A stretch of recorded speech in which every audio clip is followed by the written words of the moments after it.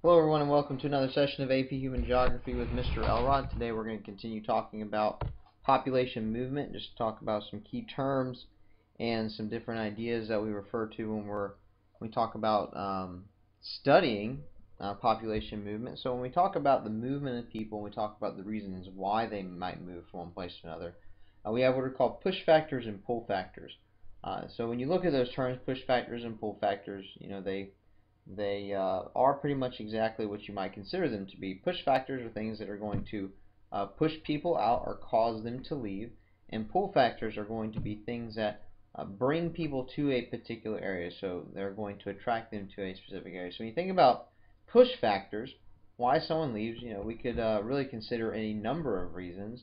There could be something about the place itself that maybe the people find undesirable. You could have maybe a change in governments where you move from a more democratic government to a more socialist or communist form of government, so people feel like they are, the direction of the country is not going very well, so they might move.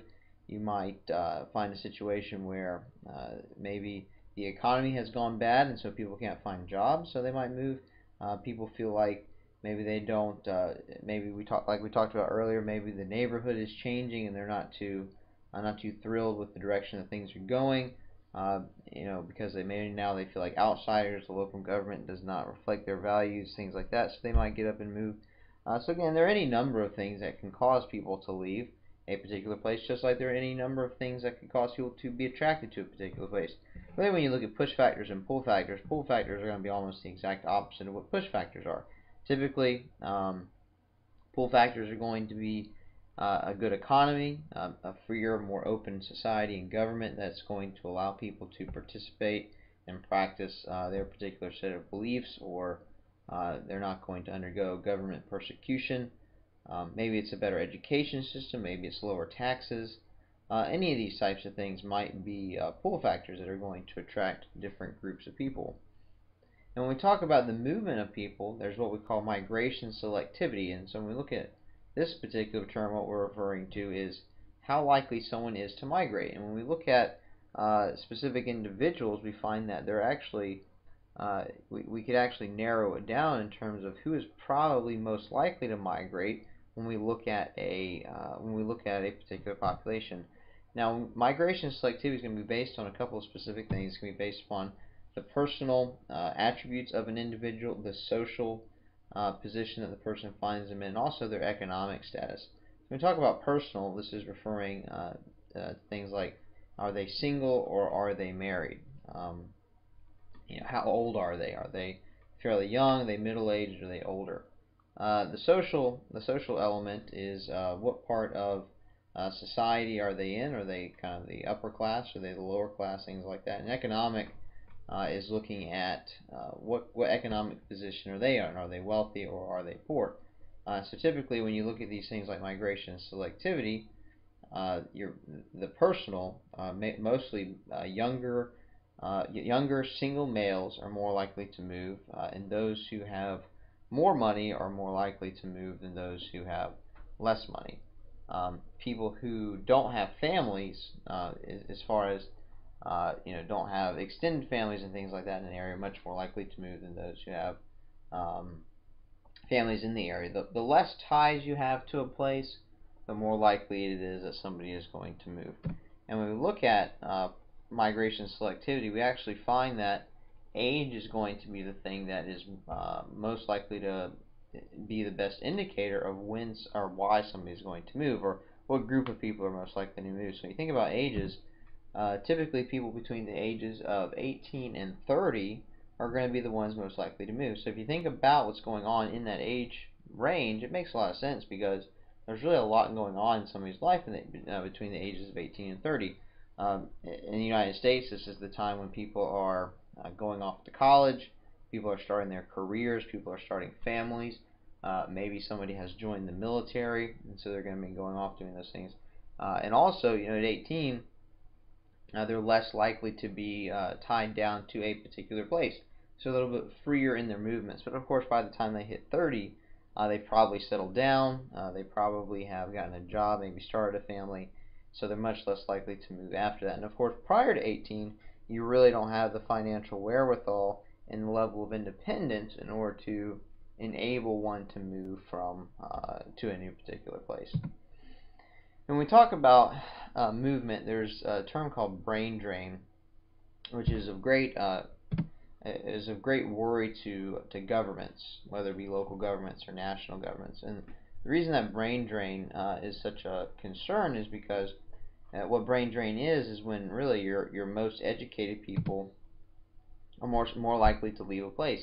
So you think about the position that more educated people find themselves in. Obviously, they're more desirable in terms of the job market. Not only that, but they're more aware of the opportunities that are out there. And so you have a situation where, especially in places that are not very well developed or are struggling to develop and things like that, they really want to keep their most educated there, because those are the people that are most likely to help them move to new stages of development, to bring maybe some better decision makers into the area and help them to progress and move forward. And so it's almost a cyclical problem that even though you get maybe well educated, very smart people, they want to go off and they want to be successful, and especially in undeveloped areas. It's going to be very difficult for those particular locations to provide with them with the opportunities that they might desire. So they're going to go off to the places where they can find those opportunities to make use of their talents. And so again, brain drain is this idea that the most educated people, the most capable people, actually leave the place that they're at. And so because this is such a worry of governments, governments are going to try and do things to keep their most educated and their most talented and capable people in the area. So they want to keep those workers from leaving, so they might try to offer them incentives to keep them in that particular place, whether it's maybe offer them jobs in the government, or maybe offer them different educational incentives, or things along those lines, to try and keep them from moving from the place, so that they will stay and they will help to create development, advancement, and prosperity for particular their particular location. The one thing that I think about is in the state of Georgia we have what's called the Hope Scholarship, and a lot of states have something similar to this.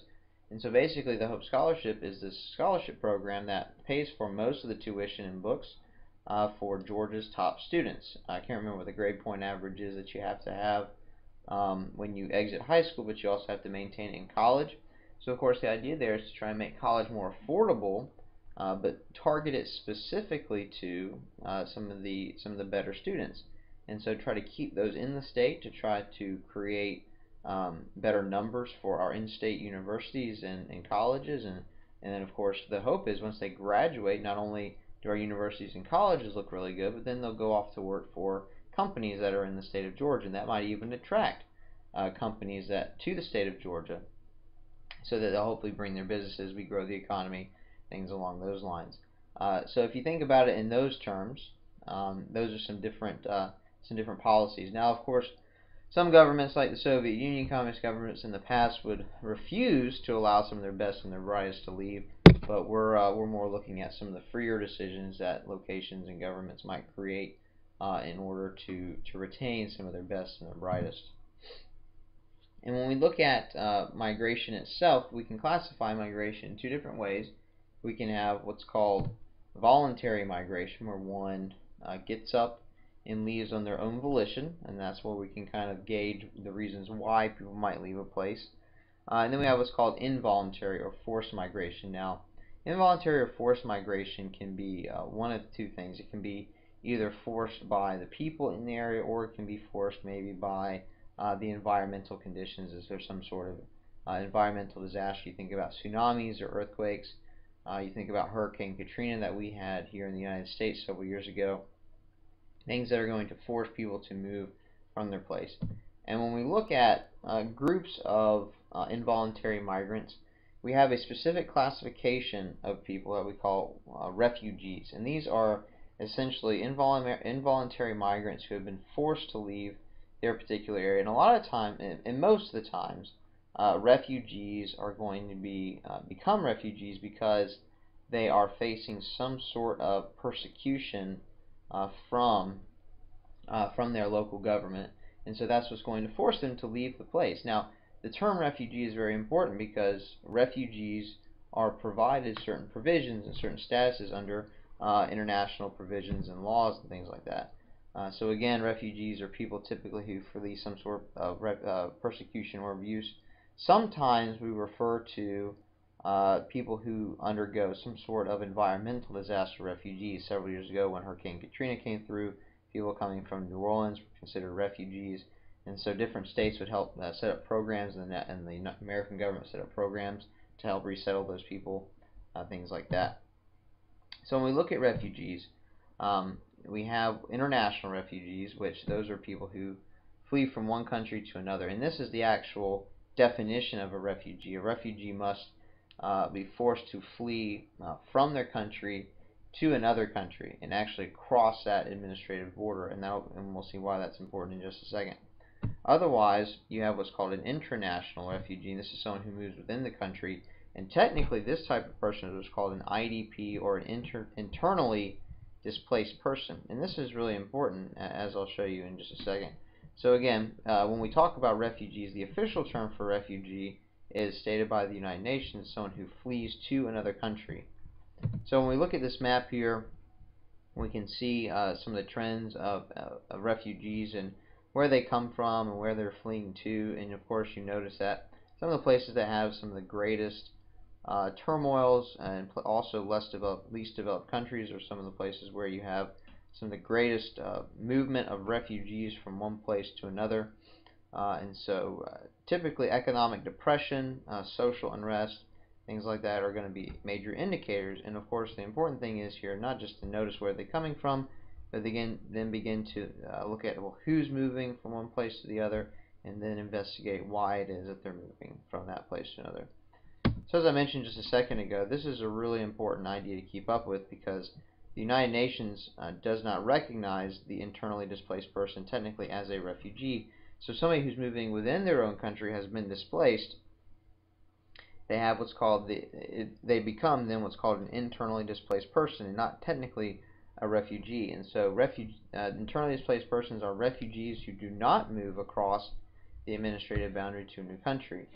And it's, again, they are essentially refugees in everything but name. So they face all of the hardships of a refugee. They typically are undergoing the same sort of persecution. However, they're not given refugee status by the United Nations. And the problem with this is the internally displaced persons are supposed to be dealt with by the internal government of wherever those people are from. The problem there is that more than likely that internal government is the one doing the persecution of the IDP. So it creates a serious conflict there. And so you see down here at the bottom it says international support and aid is not required. And so that means that nobody really has to or is supposed to reach out and help to provide for the IDP, whereas if a refugee moves across country boundaries, then countries are supposed to set up refugee camps. The United Nations will come in and help out and provide food aid and things like that. And so the real trouble that this causes is that some countries will actually block refugees from coming into their country because they do not want to have to deal with the logistical and the financial issues of setting up refugee camps, protecting people, things like that. And you've seen several instances of this, especially places like Cambodia and Thailand, where Thailand has been taking on large numbers of Cambodians for a number of years, and in order to keep from having to continue to provide for these people, they've actually blocked access of Cambodians who might be fleeing the country, especially whether it was the communist persecution or right now you have an ethnic issue going on in Cambodia with people called the Karen people, and so the Thai government has actually blocked those people from coming in, and so that's the problem you have there with this definition of refugee and internally displaced persons. Alright, so that's it for this time, ladies and gentlemen. So come back next time and we'll be talking a little bit more about migrations and specific migration trends to the United States.